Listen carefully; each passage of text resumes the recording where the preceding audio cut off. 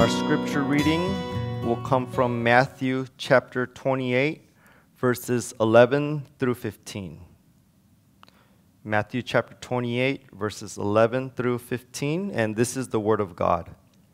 While they were going, behold, some of the guard went into the city and told the chief priests all that had taken place. And when they had assembled with the elders and taken counsel, they gave a sufficient sum of money to the soldiers and said, "Tell people, his disciples came by night and stole him away while we were asleep. And if this comes to the governor's ears, we will satisfy him and keep you out of trouble."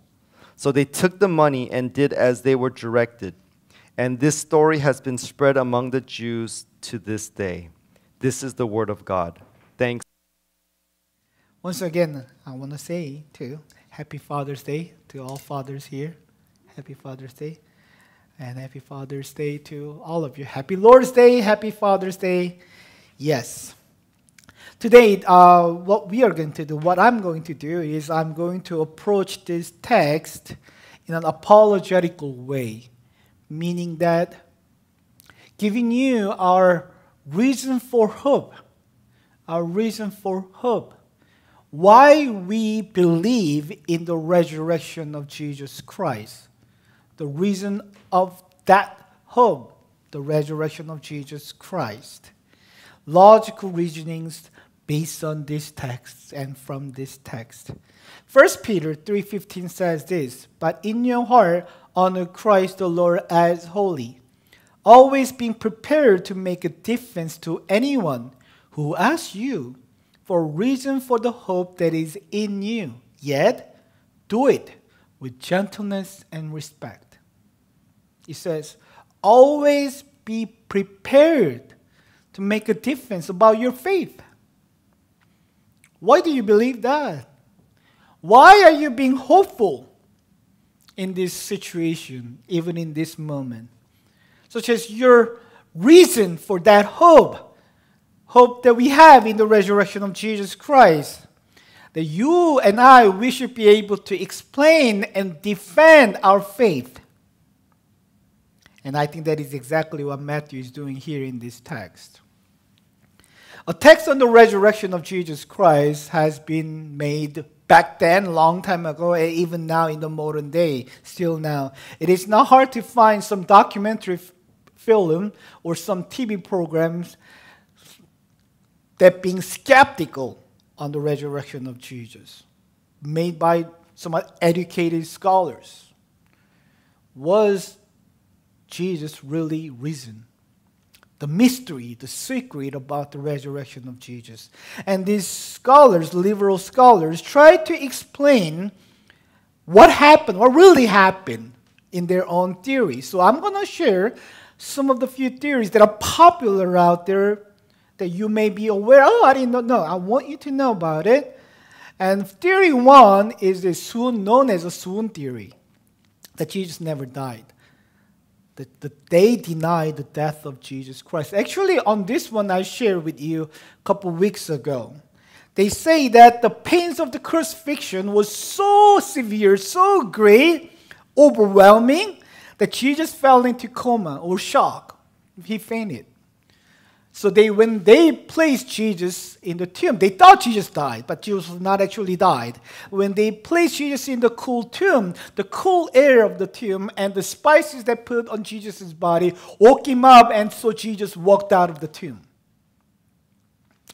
But we must remember this. The death of Jesus Christ was not confirmed not only by those friendly party of Jesus, but it was confirmed by the enemies of Jesus as well. The Roman soldiers, the chief priests, the Jewish religious leaders, they all confirmed that Jesus is dead, as you can see from this passage. Roman soldiers were professional executioners. There, in the biblical story, they did not break Jesus' leg while they did to the other criminals, other crucified ones, because they already saw that Jesus is already dead. So instead of breaking Jesus' leg, which they have done it to speed up the process of death, they saw Jesus already dead. So instead of that, they pierced Jesus' side with the spear and made it sure that he is dead. The Roman centurion confirmed it. So the Pilate, as we saw last time, gave the dead body of Jesus to Joseph for burial. The chief priests were also the eyewitnesses of Jesus' death. They were there. They were there and making sure that Jesus died, that these people did not deny. What they tried to deny and cover up was the resurrection of Jesus, not the death of Jesus. If Jesus was not dead, but he was simply severely injured in that bad condition, on the third day, that he was able to wake, remove the giant stone, fight these combat-trained Roman soldiers, and escape from their place, I can hardly see that. What Scripture is telling us is that Jesus was not merely recovered, but he was risen. Second theory is a hallucination theory. Other scholars try to explain the resurrection, by saying that they wanted to see Jesus so bad, they all saw hallucinations of Jesus. But how can the entire group, over 500 people, can have and share exact same hallucination of Jesus? All seeing the same. You know, hallucination is very individual. You don't share that. They all saw the exact same hallucination at the same time, responding to the same hallucination. In the letter to the Corinthian church, the Apostle Paul emphasized the importance of the resurrection of Jesus, and he shared how many people witnessed this, that this is a historical fact. This is what he says, 1 Corinthians 15. For I delivered to you as of first importance what I also received, that Christ died for our sins in accordance with the Scriptures, that he was buried and he was raised on the third day in accordance with the Scriptures, and that he appeared to Cephas, which is Peter, then to the 12. Then he appeared to more than 500 brothers at one time. He appeared 500 people at once, most of whom are still alive, though some have fallen asleep. Then he appeared to James, I'm guessing the brother of Jesus, that James. Then to all the apostles, last of all, as to the untimely born, he appeared also to me. We are talking about eyewitnesses of his resurrection. Hallucination? No, they claimed. Some of them are still alive, and Paul is saying, you can go talk to them. Some of them have fallen asleep, died, but some of them are still alive. They claim not that only saw Jesus, they touched Jesus.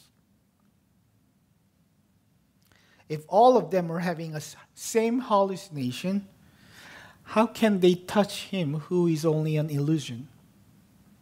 Actually, Jesus ate with them. The Gospel of Luke tells us this. Luke 24, verse 39. See my hands, Jesus is saying, and my feet, that it is I myself. Touch me and see. For our spirit does not have a flesh and bones as you see that I have. And when he had said this, he showed them his hands and his feet, and while they still disbelieved for joy and were marveling, he said to them, have you anything here to eat? They gave him a piece of broiled fish. They physically handed a fish to Jesus, and Jesus ate it. And the fish was gone. The physical fish he gave, Jesus ate, so the fish was gone. We are not talking about hallucination or illusion here. Theory 3. Jesus was not placed in the tomb, but he was thrown into Gehenna. The world, hell, that we use has association with this place, Gehenna. Gehenna was a real place known as a valley just outside of the city of Jerusalem. This is where the dead body of the criminals, rebels, or wicked people were thrown to, and these dead bodies were piled up, and one day they burn it all. This place was known as a cursed place. And as you can see why this place became the motive or metaphor for hell. The wicked, dead, burned. Now, some people said that Jesus, after the crucifixion, he was not placed in the tomb. He was not buried in the tomb because he was crucified as a rebel. He was actually thrown into this place, Valley of Gehenna. That's why the tomb was empty. He was not even there from the beginning.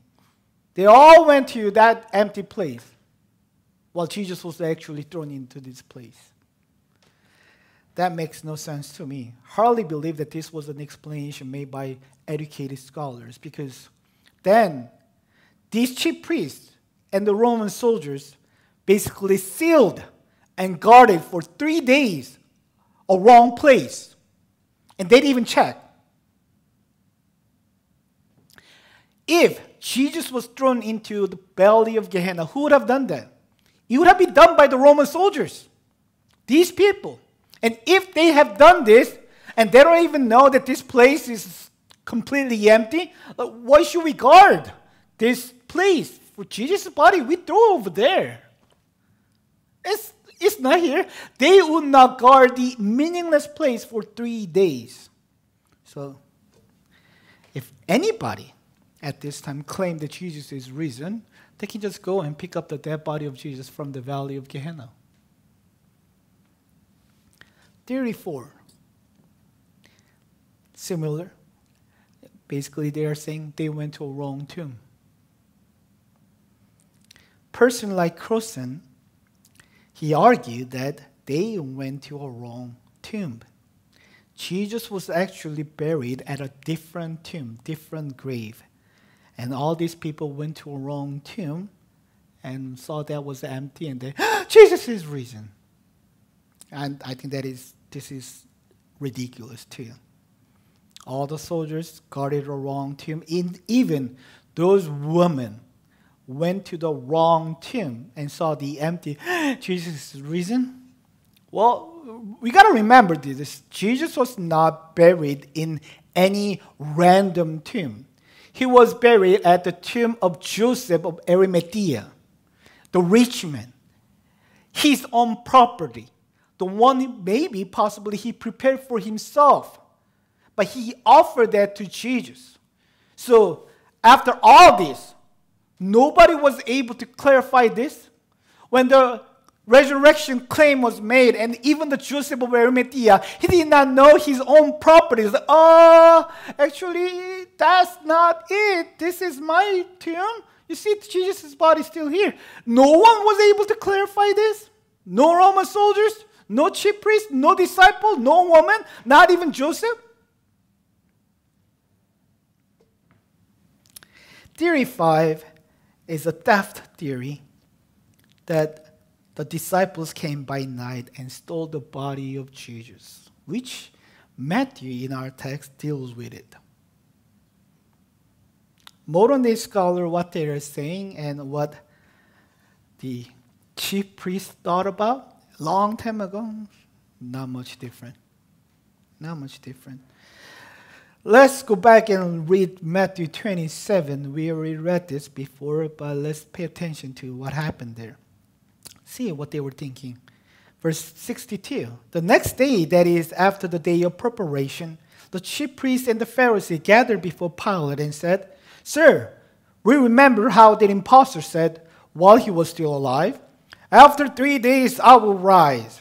Therefore, order the tomb to be made secure until the 3rd day, lest his disciples go and steal him away and tell the people, he has risen from the dead. And the last fraud will be worse than the first. Pilate said to them, you have a guard of soldiers. Go, make it as secure as you can. So they went and made the tomb secure by sealing the stone and setting a guard. If you have ESV Bible with you and you read this passage, you probably can see a small tiny note in verse 65 next to "you have" there. And it says the original Greek can also be translated as "take." In other words, Pilate was saying to the chief priest, saying, take these soldiers, Roman soldiers, and secure the tomb as much as you can. Make sure, do not let that happen. They steal the body and claiming that. They took this seriously. So Roman soldiers were guarding it. Don't you think the soldiers were told how important it is to guard this tomb? Especially to pay attention on the third day. Because he said, I will rise on the third day. Well, let's say, if you were informed by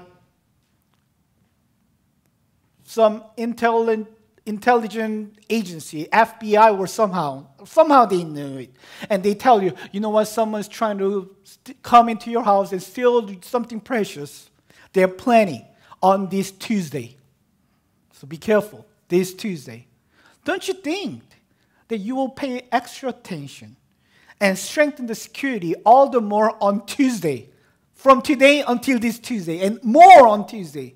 It was told to them, in 3 days, on the third day, he said he will rise.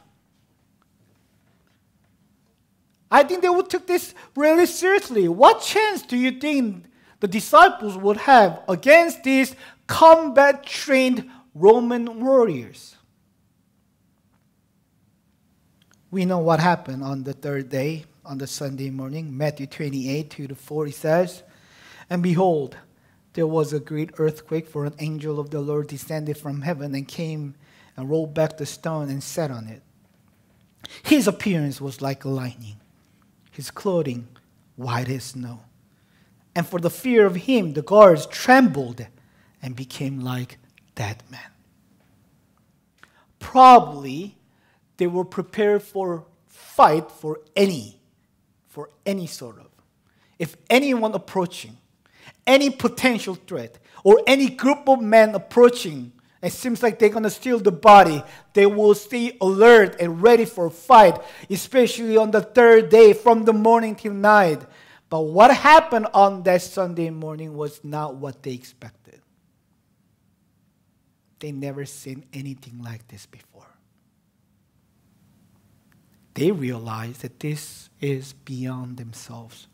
They were fierce soldiers of Rome, probably went through many dangerous battles and fights. But at the appearance of this holy angel, which was beyond human power and domain, fear swallowed them up. Their hands were numb. Their legs were moving. They fell down like a dead man and trembling. Some managed to escape, ran away from the place. Some of them, as our passage says, only some came back to the city and told the chief priests what happened. That they testified that by supernatural miracles happening, they couldn't guard it. This resurrection happened. And the verse 12 of our text, they gathered and had a council, discussing with each other what they should do. And this is what they came up with. Look at our passage, verse 13. And said, tell people, his disciples came by night and stole him away while we were asleep. And if this comes to the governor's ears, we will satisfy him and keep you out of trouble. So they took the money and did as they were directed. And this story has been spread among the Jews to this day. Let me point this out first to you. 1, see the hardness of the sinful heart. Let me point that out. See the hardness of the sinful heart. Sin is so irrational, so foolish. Sin makes us that we cannot think right, we cannot discern it. Remember the serpent at the Garden of Eden to the woman about eating the forbidden fruit? If you eat of it, you'll be wise as God. It will give you wisdom. And that was a lie. Satan is a liar from the beginning. It was a lie. You sin, we cannot think correctly. We cannot discern. It makes us foolish, irrational. As the scripture tells, the people, the sinners, makes what is good evil, calls what is evil good, what is truth lie, what is lie, that's the truth. Look at what's going on in this world. What is wrong is that's good. What is good is that's wrong. We don't have discernment. Think about this. Think about you and me. When the soldiers reported this to them, what should have been their responses? What should have been their responses when they heard this from the soldiers? Now remember, these Roman soldiers were not pro-Jesus. Yet, these soldiers were testifying this. Because this is what really happened. They witnessed this. They were afraid of that angel, and Jesus' reason they couldn't do anything about it, so they were coming and telling the chief priests. And if this was so, then and that they are chief priests of God, they believed in God, then they should have investigated this, and if it is so, they should repent and really believe in Jesus. His reason. They demand a sign from Jesus. Show us a sign of your authority. And Jesus told them, I have no sign to give to you but the sign of Jonah. Just like Jonah was in the valley of fish, and on the third day he came back. I will die, and on the third day I'll rise again. That's a sign, nothing but that one. And the sign that they were seeking finally given to them. They have it here now. Now they gotta be. As Jonah came back from the belly of fish and people believed that he was sent by God, now we know that he is sent by God.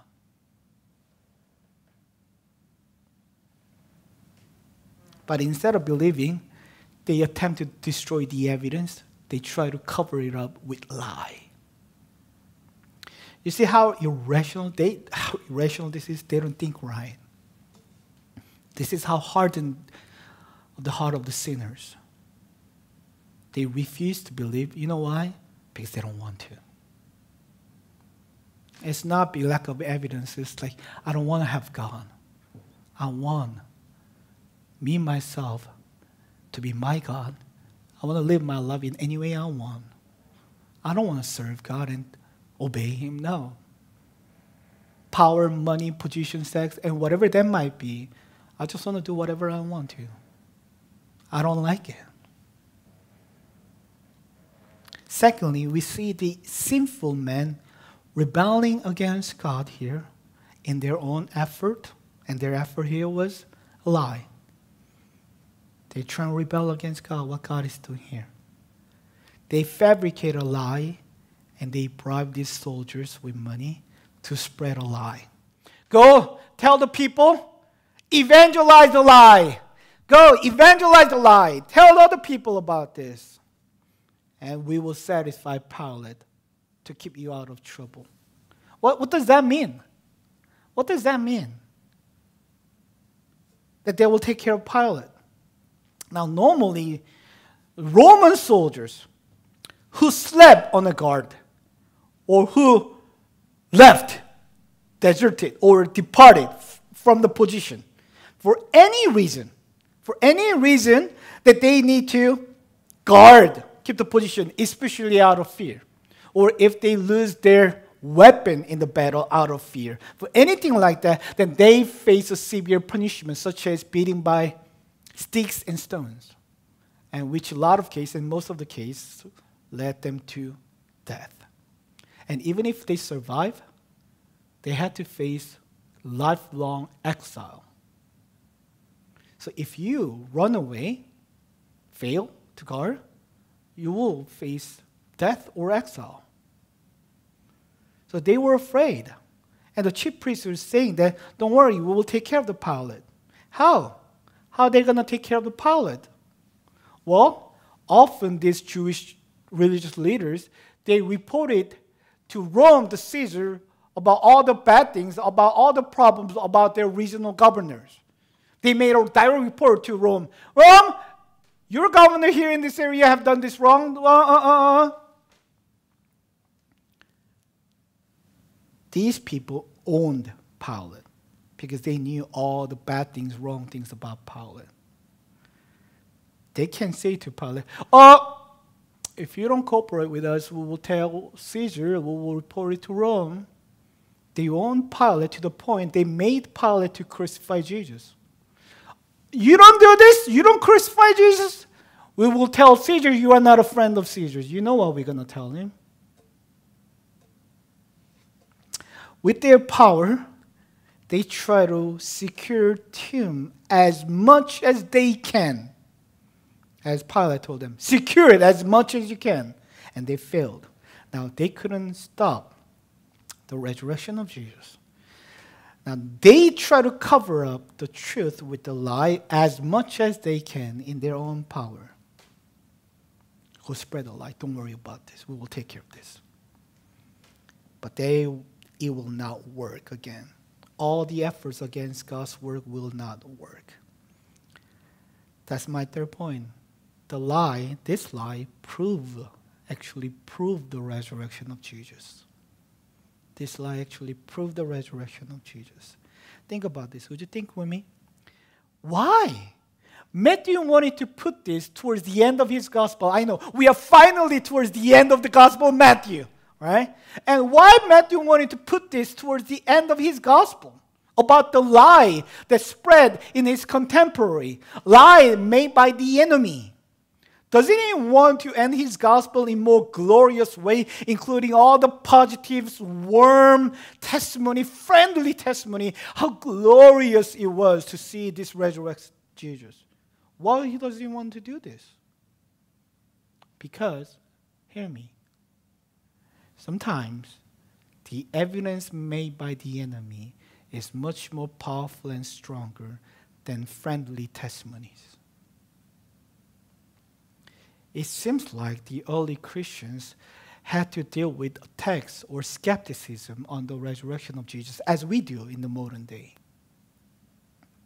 Matthew is well aware of that in his contemporary issue.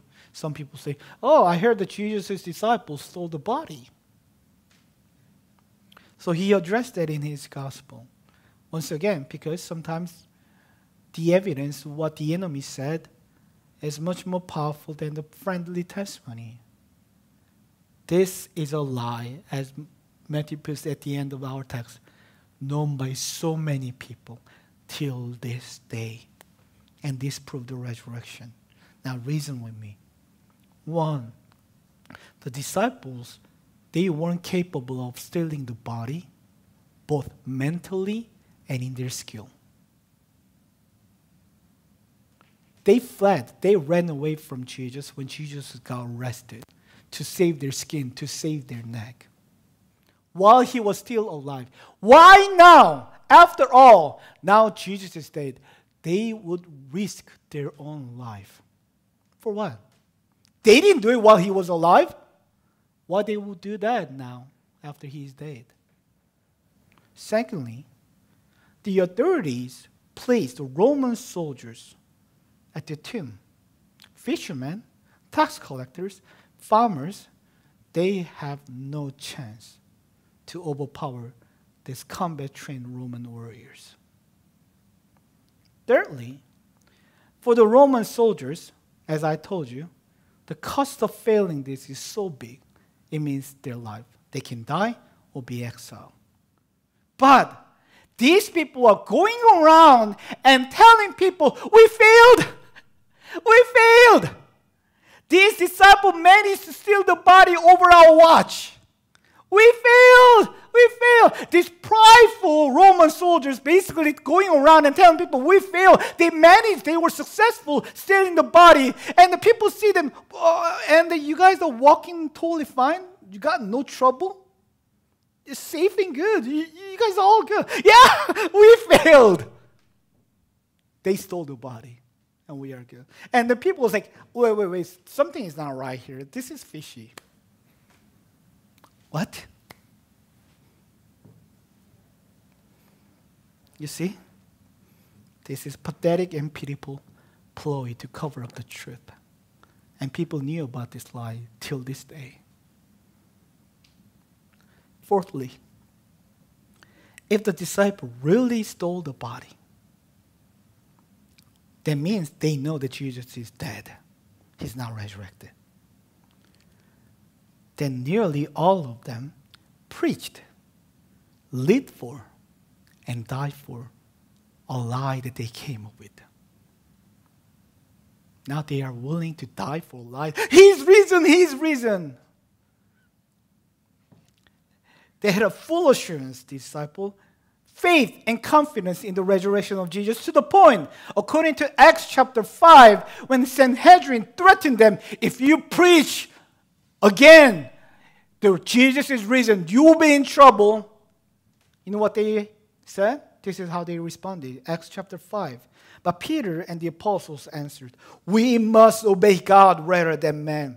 The God of our fathers raised Jesus, whom you killed by hanging him on a tree. God exalted him at his right hand as leader and savior to give repentance to Israel and forgiveness of sins. And we are witnesses to these things. We are not just telling the story that we heard. We are the witnesses. We saw him. We touched him. We walked with him.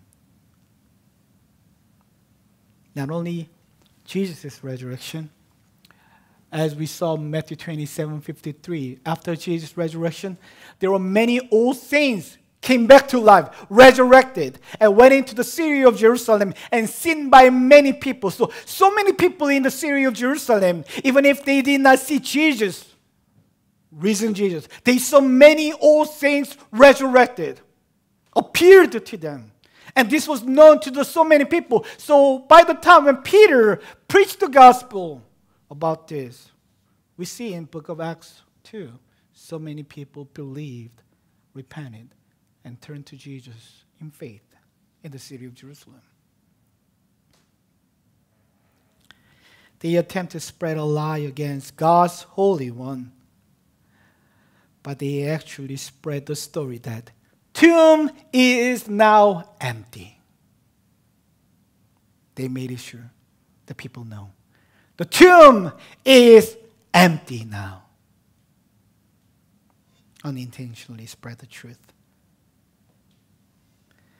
Nothing can stop what God is doing in history.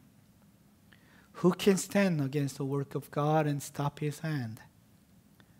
When God is making known, it will be known. And we are the witness of that. From this time till our modern day, throughout the world, we have heard the news that he is risen. Known by thousands and millions of people. He is risen. God made it known.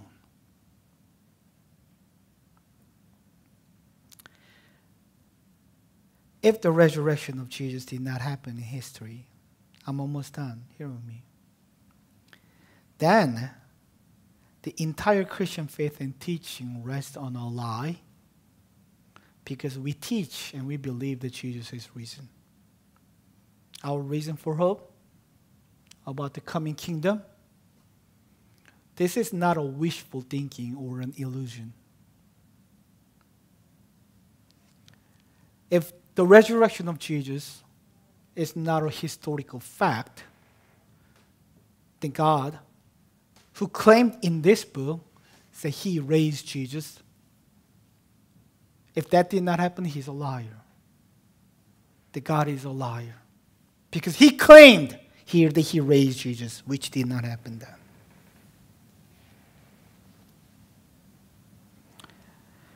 We have a solid and unshakable reason for hope, and this is why. We claim not just Jesus is merely a brilliant teacher, a great moral example, or a healer, or a charismatic leader. We claim that Jesus is the Lord of all because he's risen. He's a resurrected Lord. Romans 10:9. Because if you confess with your mouth that Jesus is Lord and believe in your heart that God raised him from the dead, you will be saved. If you confess and believe that Jesus is Lord and he is risen, you will be saved. My friends, what is your heart response to this claim that he is risen? Where do you stand with this claim? And what does that mean to you? And this is a historical fact. Let's pray.